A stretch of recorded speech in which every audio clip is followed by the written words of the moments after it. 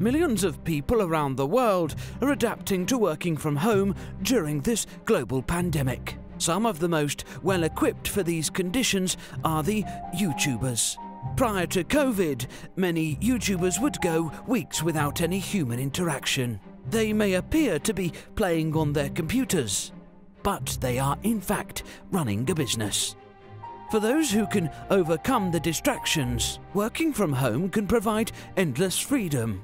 It is that very freedom that has led them to chase the YouTube dream.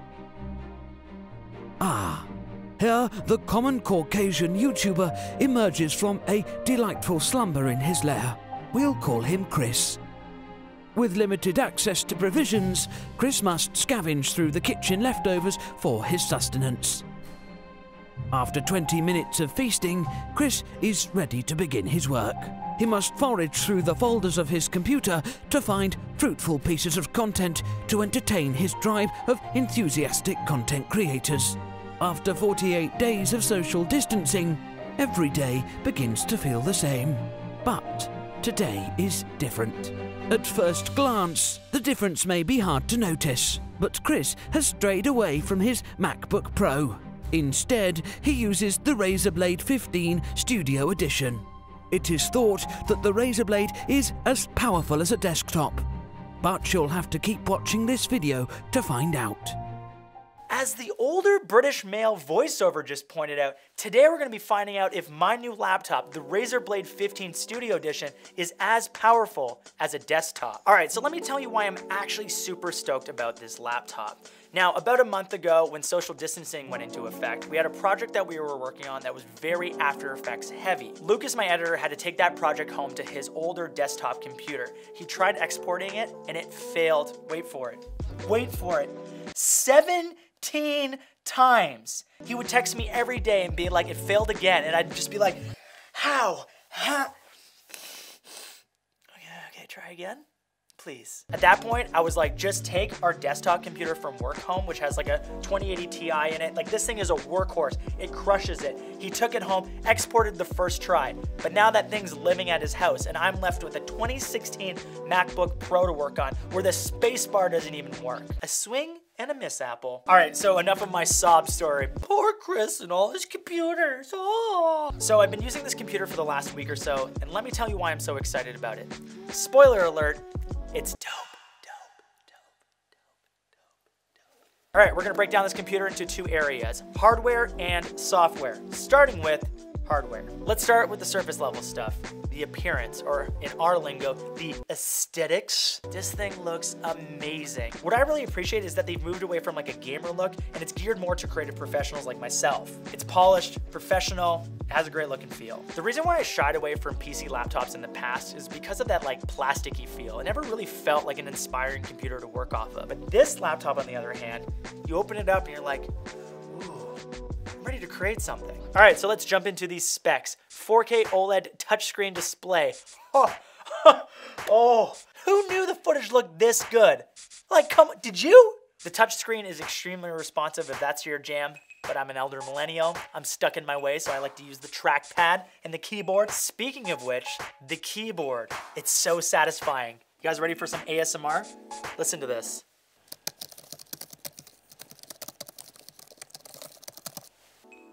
It sounds like rain. That could be like white noise while I go to bed. Also, the RGB lights on the keyboard, Razer, nice touch. I feel like I'm conjuring magic. My only beef is that they added like an extra function key on like the right side of the computer. My muscle memory just keeps hitting it by accident. So with time, I will learn and you will learn too. Now the trackpad is a huge improvement from any other PC laptop that I've seen in the past. It's intuitive and it's got those familiar gesture controls that we all love and use. We got Dolby Atmos speakers, and now my favorite part, the ports.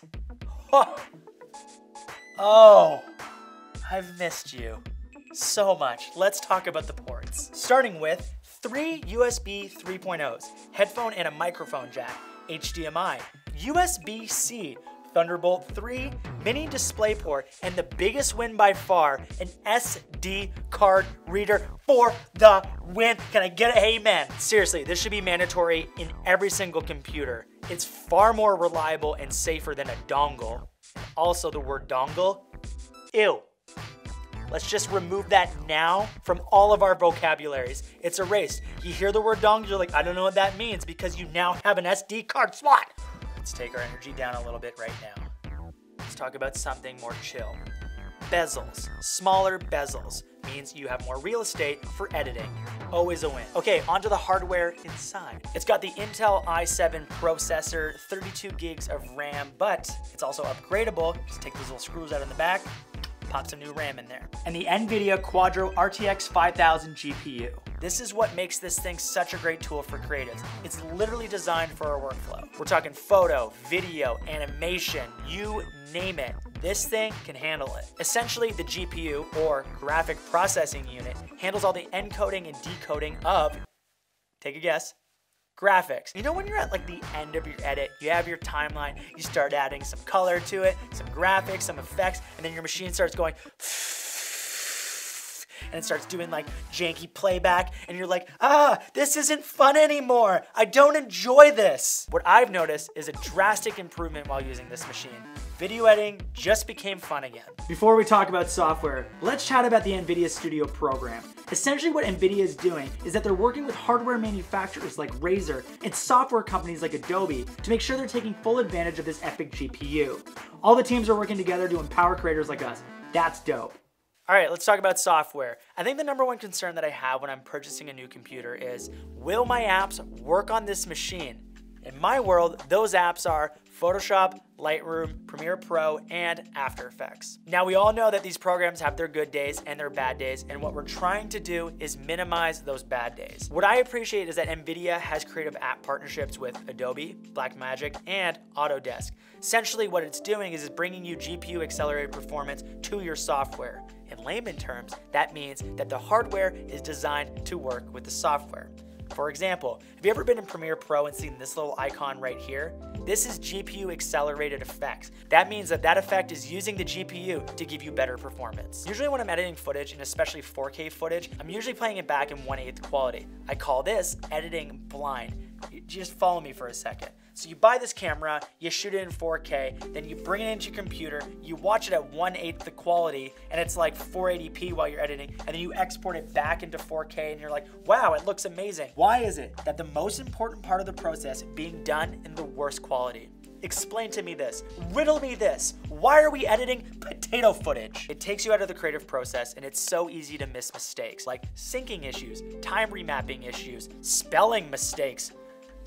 If anybody knows this channel, we've made some spelling mistakes. When you play back at higher quality, you can actually see these mistakes and catch them before you export and then upload them and show the world. You're saving time, you're saving money, and you're getting stuff done. That's all we want to do as creatives. All right, and if that wasn't enough, you got studio ready drivers, which are updated throughout the year to make sure that your apps are running smoothly. You want to see a fun trick? I know what you're thinking right now. Look into my eyes. Closer. Too close. Okay. How much is this laptop? Did I get it? Nailed it. I knew it. I knew that's what you were thinking. All right. Cost of the laptop, $4,000. Now, I know for a lot of you that sounds like a lot of money, and given the state of the world right now, I get it. It is. I'm here with you. I'm there. But think about it this way. The average lifespan of a computer is about 4 years, give or take. Sometimes it's longer, sometimes it's a bit shorter, but for me, it's about 4 years. So you got $4,000 divided by 4, so $1,000 per year. Now divide 1,000 by 365 days, that's $2.77 per day to use this laptop. That's like riding the subway in Toronto one way. But obviously don't ride the subway right now, but you get it. Also, if you're using this laptop for business purposes, like myself, not only is it a business write-off, which is gonna save you money on your taxes every year, but you can build the cost of this laptop within your projects. So for example, if you're not already doing this, take note, you should be doing this, charge for the use of the laptop. So we have a line item in our quotes that says HD video editing system, and we charge $50 an hour for that system. You can charge whatever you want. You're gonna make the money back by just having this asset. So ultimately, this machine is saving you time, it's saving you money, it's making you money, which was awesome too, and this thing will pay itself back in no time. All right, so it's finally time to answer the question that we had at the beginning of this video. Is this laptop as powerful as my desktop computer? Let's have a bit of a render battle out. So here are the render times for a 15-minute 4K video with motion graphics, color correction, audio processing, and time remapping. So here are the results for the desktop, and here are the results for the laptop. Right? Right? Laptop. Not too shabby. Not bad performance considering that this thing is a laptop. That was kind of scary to do, not gonna lie. Okay guys, so we're at the end of this video. I kind of just want to have like a bit of a heart-to-heart with you and just leave you with something. When I was younger, I used to think that like time was basically infinite. And as I've gotten older, my perspective on time has shifted drastically. I used to work 80 to 90 hours a week. I used to just be all about work, work, work, work, work. And I'm really proud of what we built. We have a production company, we have a YouTube channel. It gives me the opportunity to chat with you guys. But a lot of those hours within those 80 to 90 hour work weeks were spent troubleshooting, waiting for render times, waiting for exports. It's just not how I want to be spending my time. I have a fiance now, I have a cat, I have hobbies outside of work that I'm trying to invest my time into. So what does a product like this do for me? It gives me more of my life back. The most valuable asset that you have is time. Please choose how you spend it wisely. Thank you guys so much for watching this video. If you guys liked it, please press like. That stuff actually makes a difference. Subscribe, hit the bell, do all the other YouTuber stuff, and we'll catch you guys in the next one. I love you, thank you, but most importantly, thank you for your time. I just finished editing. All on this baby, no problems. NVIDIA, thank you for making this laptop. But most importantly, thank you for sponsoring this video. If you guys are interested in hearing more about the NVIDIA Studio and the new range of Razer Blade Studio Edition laptops, links are where they always are. Also, a little postscript, that's PS by the way, if you didn't know that, postscript, because you've already written the script, and now, okay, no more of that. If you guys purchase an RTX Studio laptop, you'll receive 3 months free of Adobe Creative Cloud. Huh. Think about how much money you're saving just right there alone. I love it. This is great. This is coming home with me. Bye, everyone.